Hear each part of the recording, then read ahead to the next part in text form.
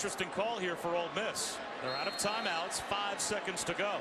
It looks like they're going to go for a touchdown on first down and goal.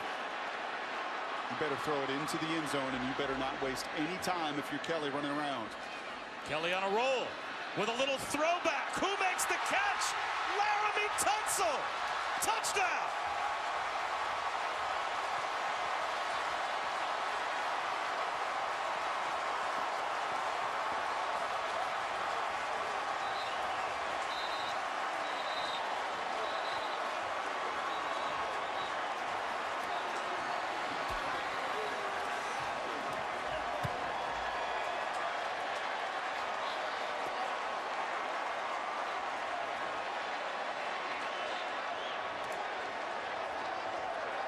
The flag is not for an ineligible player catching the football.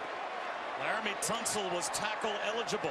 It's excessive celebration on Ole Miss after the touchdown.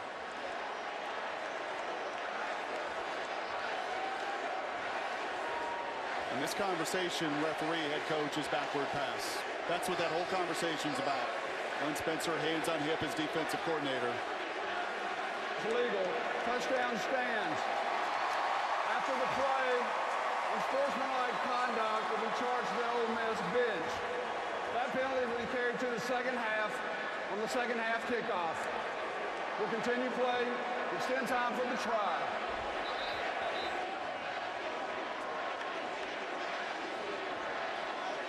I saw this in practice on Wednesday, and I thought there is no way in the world. I know Hugh Freeze wants to play free in this game, wants to have some of that edge, maybe a double pass. There is no, this is fun to rep. I thought maybe just for the big guys, right? Give them a chance to practice something that they would never call. And lo and behold, look what he calls with 5 seconds. 5 seconds. Either it's going to be a touchdown or you're going to leave points on the board, right? And you'll see the motion.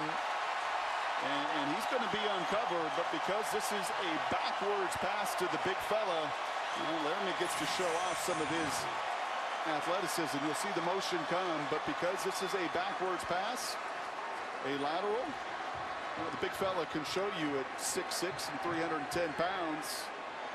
Dream come true.